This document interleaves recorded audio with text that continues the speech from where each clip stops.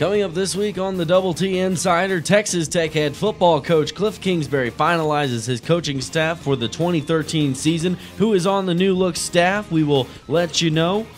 Caroline Starck is entering her senior season here at Texas Tech. We take time with the Lady Raider as she reflects on her time wearing the scarlet and black. Sophomore JaCorian Duffield continues to jump higher and higher in 2013. We catch up with the Red Raider this week, and we put a Red Raider on the clock where they have to answer 10 questions in 60 seconds. That and more is coming up this week on the Double T Insider. Let's go!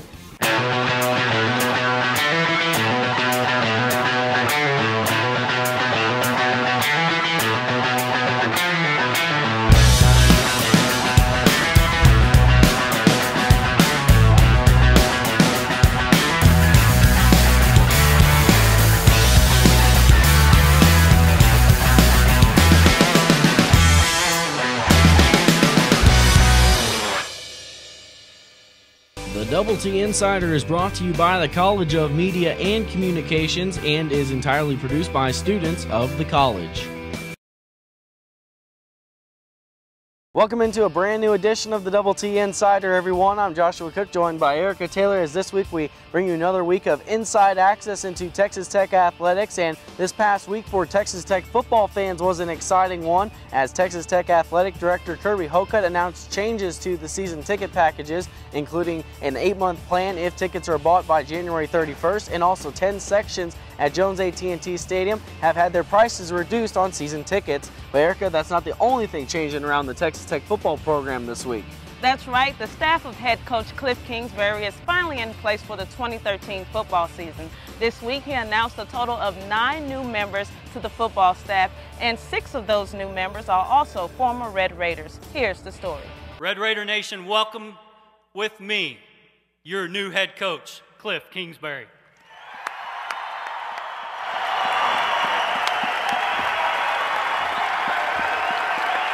It wasn't that long ago that Kliff Kingsbury was just being formally introduced as the new head coach of Texas Tech football, but now just a few weeks later, Kingsbury is doing some introductions of his own, introducing Red Raider fans to the brand new looking coaching staff here at Texas Tech.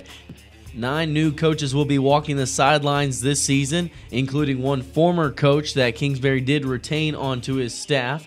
But Kingsbury took time last week to formally introduce his new staff here at Texas Tech. Start with defense coordinator Matt Wallerstedt. He was at Texas A&M last year as a linebackers coach. That's where I got to know him.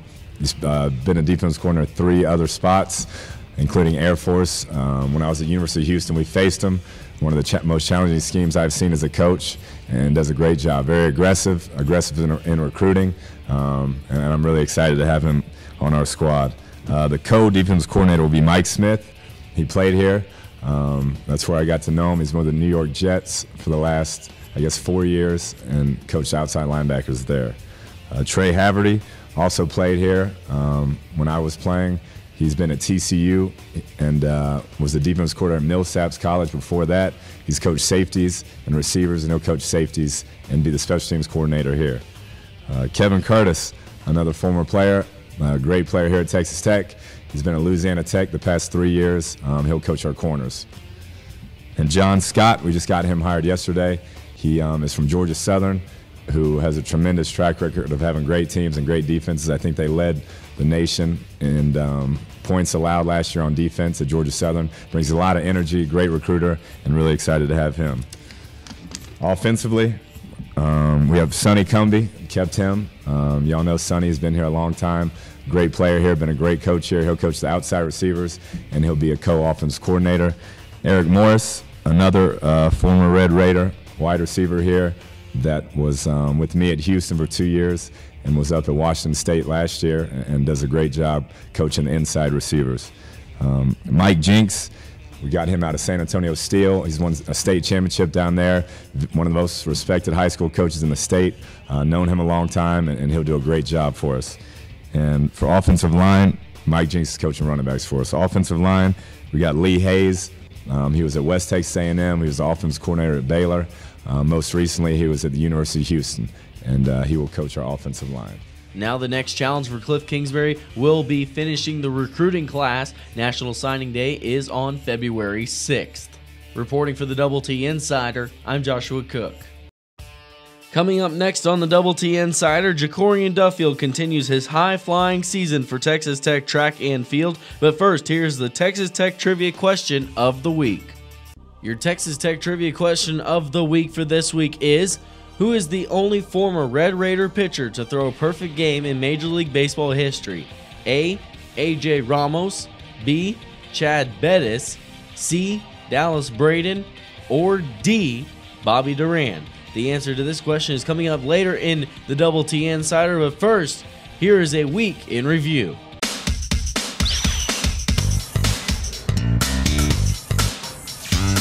Appreciate everybody coming. We know what we're capable of, but we have to take it one match at a time. Marks. I'm looking for our people to have better marks each week.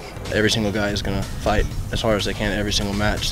Fast and furious. Yeah, it's been hectic, but it's been fun. After one day, I saw it in the website that we are #1 in the country. I was so happy for that. We have Rice, and Rice is coming off a Sweet 16. We need to step it up this week against the competition, and when you do that, the times are going to take care of themselves. This week, we'll actually have some real, decent people to run against. We're going to ride together. It's going to be a great future, and we're excited about the 2013 version of Texas Tech football led by Coach Kingsbury. Texas Tech is on the rise. Now a national research university, a growing campus steeped in tradition. 7 straight semesters of record enrollment. Wind research that's unrivaled in the world. The best trained and educated students for today's jobs. And to all this, we have just one thing to say. With pride, guns up.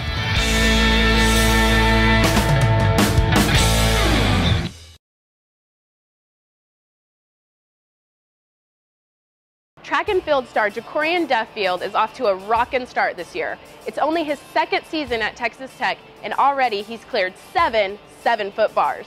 And he's just getting started. Here's Lindsey Bubb with the story. When I start my approach, really nothing.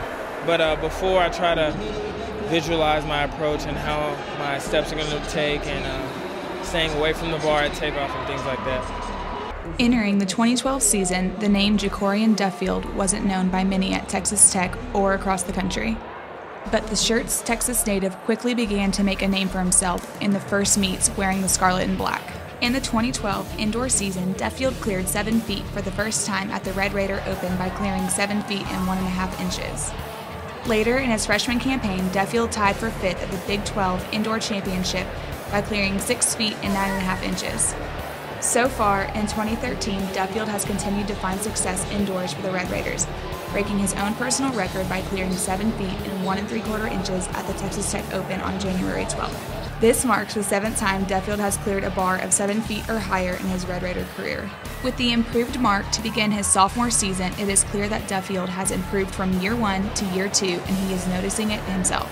I would say I've gotten a lot stronger, more consistent in my approach. Last year, I was just like a freshman in the headlights, you would say, going into meets, and approach would be good one time and then bad the rest of the meet. But this year, I'm definitely more consistent at my approach. Another difference from Duffield's freshman season is the addition of James Thomas as the combined events and vertical jump coach to Texas Tech. Thomas joined the Texas Tech coaching staff after a 6-year stint at the University of Kentucky. He played an integral role in developing the Kentucky Combined Events and Jumps program into a national contender as well as a regular force in the SEC. So far, Duffield is enjoying that same style of coaching in the Big 12. He brought a lot of the same things, but also a different aspect in training, so which I've adapted well to. And his style of coaching is definitely fitting for me as well. So with his coaching, I don't know how high I'm going to go this year. I mean, just early on and kind of working through the fall, he's just shown me he's a competitor. He wasn't worrying about not clearing a certain bar. He was more upset about losing. You know, and I like competitors. Competitors are always going to do well in this sport, do well in this league. So far this season, the approach has been very consistent. At the Mass Rider Open, Duffield cleared 7 1/4 inches, placing 2nd overall in the meet. The new coach is happy with the consistency so far, with 2 7-foot bars cleared by the sophomore. I mean, one of the biggest things in vertical jumps, high jump, is you want to see some version of consistency. and to start coming out and jumping good. Even when bars come down, you look for certain things that show you that he has it figured out. It's a good thing, and he showed me that he's figuring this thing out, and he's showing a level of consistency. He's only a sophomore now, but he's become like our senior leader. He's a guy that's experienced, that's been here, and he takes people under his wing and supports them and kind of shows them the right way. And he's somebody I can expect every day at practice to do the right things, to work hard, be the first one to get it done, and it's starting to show in his competition. Even though Duffield is well known for the bars he does clear, there are a lot of times when it takes more than one attempt to clear a bar. During the Mass Rider Open, on Duffield's last 2 bars that he cleared, it took second attempts on both. It was after the first attempt each time that Duffield headed right for Coach Thomas to get simple advice. Just simple cues. We're not going to come here and try and reinvent anything on a meet day, so he knows at this point kind of what he needs to do and just trying to reinforce some of the things. Sometimes he gets a little anxious. Sometimes you're just having conversation just to break the nerves. Just want to make sure he stays on top and keeps his mind focused on the next bar. It's a great start. I mean, me and Bradley both, we have a lot of PRs left in us indoor, I feel like. So it's good to just show that we can compete at a high level with the high jumpers of Kansas State and all the other good jumpers in the NCAA. Reporting for the DoubleTInsider, I'm Lindsay Bubb. Women's tennis is underway for the season, and the number 21 Lady Raiders look to keep the ball rolling. The DoubleTInsider sits down with senior captain of the team, Caroline Starck, in our new player profile. I still kind of feel like a freshman sometimes, but it's been amazing, and I honestly can't imagine myself being anywhere but Texas Tech. It's really, I feel like I've become part of the family here, and it's really special. So it's kind of sad that this is my last season and everything. It hasn't hit me yet, so it's not sad yet, but it will be for sure. What I remember the most was selling her and her parents basically a dream of what's going to happen, 3 to 4 years away from now. I remember exactly being here, watching practice, watching Todd work with the girls, and that's what really drew me in. I really liked how intense Todd was and how much the girls respected him. My recruiting visit is pretty clear. It was the big weekend where we played UT in football, and they were #1 in the nation at the time, and I was sold right then and there when we won that game. That was so much fun. Just the school spirit and pride is something I knew I wanted to be a part of. Athletically, she played tennis about 6 months of the year. I mean, she was an all-state softball player in Wisconsin. She'd never focused entirely on tennis for a 12-month period. So I knew what she had done was basically just on pure talent and not getting a lot of the advantages of some of the other recruits that were going around the country. She was so much about the team and the program and making a difference, and so much less about herself, and immediately made an impact on me and knew she was going to be someone who's going to be very, very special with this program, and she's lived up to every bit of that, if not more. I just feel really lucky that we all came in together.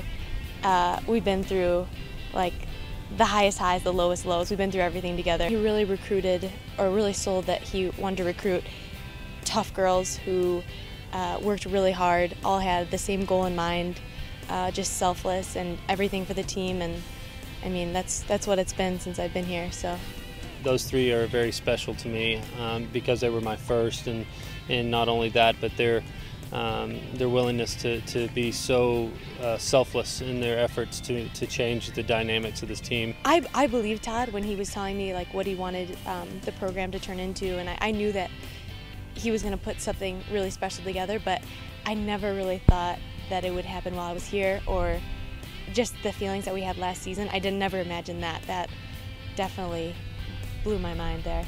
I started here as a freshman, and I've been through all the things that the younger girls are going through now, so I like being able to be there for them and shed some light on situations where they need help, and you know what, even though they're younger, they do the same thing for me. She was able to kind of mentor them into, hey, this is the way we do things, this is what we're trying to change, and we're not going to accept anything less than that. And so she's been a vocal leader and a leader behind the scenes. She's developed into the player that I knew she could be. I tell you where she's better is that she's much more fearless on the tennis court and loved the big moment more than I thought she would. I think we just have bigger and better goals for this year. We know what we're capable of, but we have to take it one match at a time because it is a new season. It's not like we're starting off on top again. We have to earn our way back up there. Coming up after the break, a Red Raider will race against time in our On the Clock segment. But first, here's the answer to our Texas Tech trivia question. Earlier in the Texas Tech Trivia Question of the Week, we asked, who is the only former Red Raider pitcher to throw a perfect game in Major League Baseball history? The answer is C, Dallas Braden. Braden became the 19th pitcher in Major League Baseball history to throw a perfect game. He threw that perfect game on May 9th, 2010 when the Oakland A's defeated the Tampa Bay Rays 4-0. This has been your Texas Tech Trivia Question of the Week. Be sure to check out the Double T Insider every week for a brand new Texas Tech Trivia Question. Don't go anywhere. The Double T Insider rolls on after the break. Texas Tech is on the rise. Now a national research university, a growing campus steeped in tradition. 7 straight semesters of record enrollment. Wind research that's unrivaled in the world. The best trained and educated students for today's jobs. And to all this, we have just one thing to say. With pride, guns up.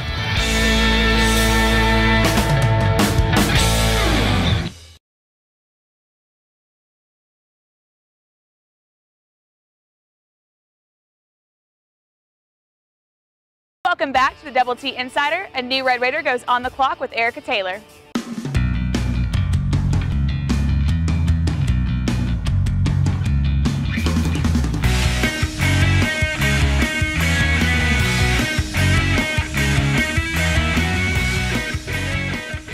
Double T Insider here, and we are on the clock with Gabriel Wonderly, a game where I give Gabriel 10 scenarios and he has to answer them to the best of his ability, all in 60 seconds. All right, are you ready? Ready. 60 seconds on the clock, please. Okay. If I was stranded on a deserted island, the 3 things I must have are? Family, girlfriend, and any kind of food.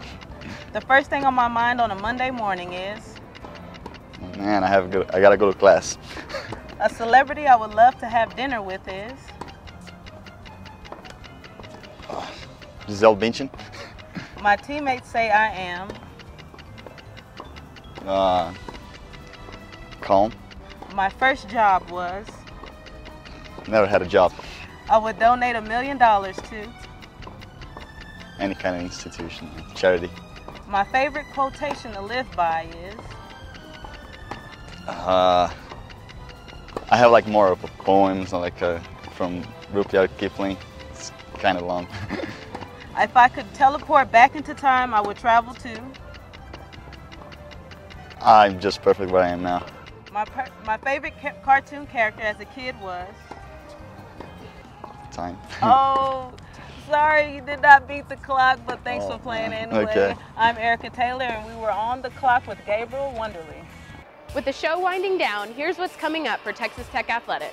This Wednesday, Red Raider fans can expect a showdown inside the United Spirit Arena. Texas Tech women's basketball will face Big 12 rival Baylor and look to upset another top 25 opponent. The Lady Raiders opened Big 12 competition by upsetting number 13 Oklahoma State 64-59 in Stillwater and defeated number 23 Kansas 70-63 inside the USA. Baylor currently leads the Big 12 standings and is at the top of the national rankings. Texas Tech's last win against the number 1 Lady Bears was in 2011 with a 56-45 upset. Wednesday's tip-off is set for 7 p.m. and can be seen on Fox Sports Net. Texas Tech track and field have a busy weekend coming up. Beginning Friday, some athletes will compete in the New Balance Invitational in New York, and some will compete in the Mayo Invitational in Notre Dame. Both indoor meets will continue into Saturday. Tech track and field will also host the Red Raider Open inside the Athletic Training Center on Saturday. Field events are scheduled for 10 a.m. and running events will begin at 11:30 a.m.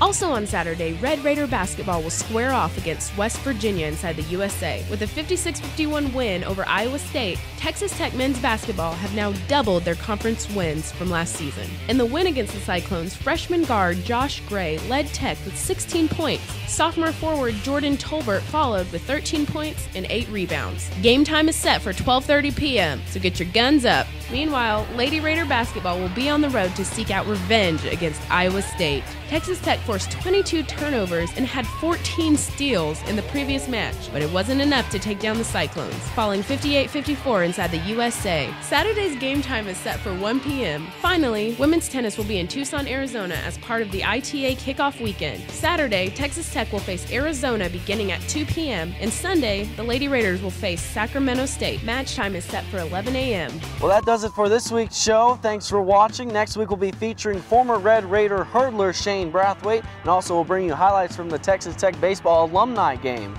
And we'll also be back with a brand new segment called Don't Sweat the Technique, where a track and field athlete breaks down their event step by step. And we'll also be back with another Red Raider on the clock. Also, be sure to go find us on Facebook, search for Double T Insider, also on Twitter at Double T Insider. Never miss another episode again. And also on top of that, check out our daily version of Double T Insider, DTI Daily Sports Update, coming to you every Monday through Friday. For Joshua Cook, I'm Erica Taylor. Have a great week, everyone.